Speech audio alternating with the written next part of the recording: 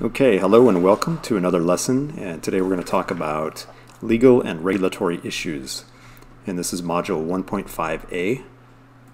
So today we're going to talk about transborder issues and the privacy terminology that's presented in this particular micro module. The first one here that we're going to talk about is the Wassenaar Agreement. There are 41 countries that have agreed to not distribute cryptographic tools for our intents and purposes. There's other things in the agreement as well, but the intent here is to prevent things like subversion and revolution or an imbalance of power. The next concept in the transborder issues is the Privacy Shield, and that's basically a program here in the U.S. that allows companies or helps companies to comply with the GDPR. And basically you apply through the Department of Commerce, and they are the ones who provide oversight. And if you're a shipping company or an airline company, then it's going to be the U.S. Department of Transportation that regulates, and the Federal Trade Commission is the one who's going to regulate all others. So in order to participate in the Privacy Shield, you have to agree to a couple of things. First of all, you have to agree to create a policy, an internal policy that says you're going to comply with the GDPR, and then you have to basically agree that you're going to submit to the regulator. And then you have to basically self-certify, and then you have to recertify annually with them. So let's get into some quick privacy terms, and you're probably familiar with most of these. There's the personally identifiable information, there's PII. There's a data subject, data owner, or data controller. There's the data custodian, and then the data processor.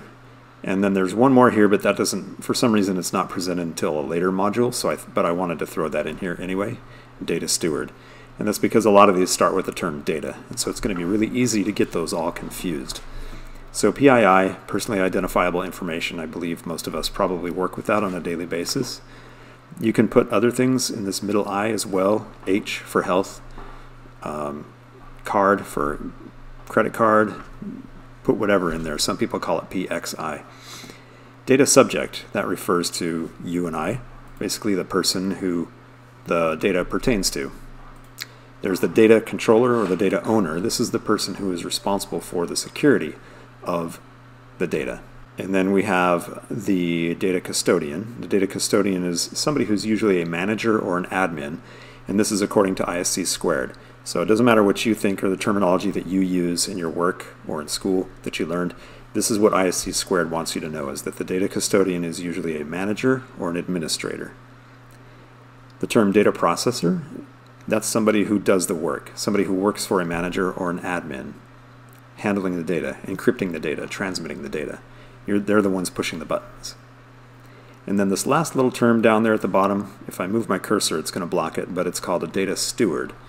This was a new one for me. I'd never heard of this before, but this one basically refers to the user of the data, the person who is using that information to carry out some type of mission supportive thing. So somebody who handles the data on a daily basis, uses it to carry out the mission of the organization, so on and so forth. So for example, a data steward who works for the IRS might be a collector or something like that. Okay?